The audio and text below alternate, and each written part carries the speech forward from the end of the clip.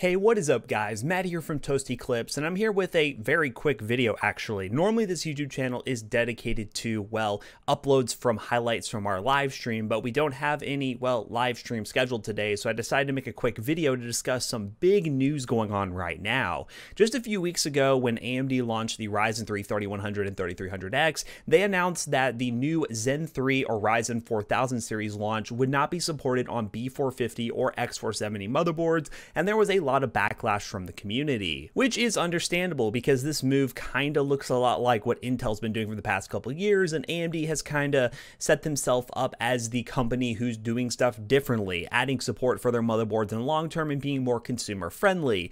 With this backlash, AMD actually has released a statement from DeBauer. I will link the original video down below. DeBauer is reporting on this first, and a lot of people are making videos about this, but it looks like they're going to be supporting B450 and X470s on the Zen 3 platforms. So right here, as you can tell, we are getting a statement from AMD saying that they will develop and enable our motherboard partners with code to support Zen 3. Now keep in mind, this will disable support for past processors on these motherboards, which is to be expected because the whole reason why they were not supporting these CPUs in the future is because of the BIOS ROM size on the motherboards not being able to support the instructions for future CPUs, which was understandable at the time. But at least AMD is actually going to be releasing a BIOS update that will allow these motherboard manufacturers to do this. Now, will all motherboard manufacturers implement this?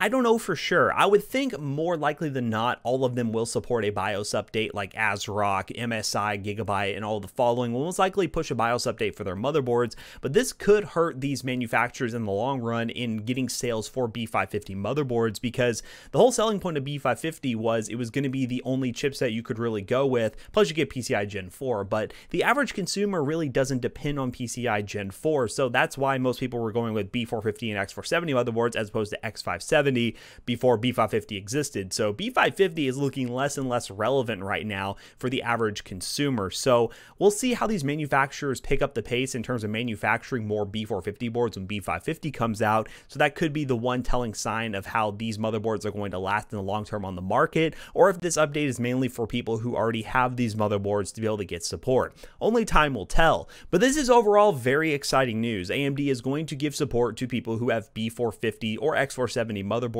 Sorry for those B350 and X370 people out there. I totally understand why they didn't support those. Those motherboards are coming on 4 years old now, and I totally understand that. But the fact that they are going to be supporting these newer X470 B450 motherboards is really exciting, and all those PC builds that you built on our main channel will support future CPUs from AMD. So I hope you guys enjoyed this quick news video. If you like this style of like surprise news that I release on the channel, please comment down below. I'll be happy to do these more often if I have the chance to do so. And be sure to subscribe to Toasty Clips. We are almost to 400 subscribers on this channel, and I graciously appreciate all the support we've had thus far. Hope to see you guys in the next one, guys. Peace out.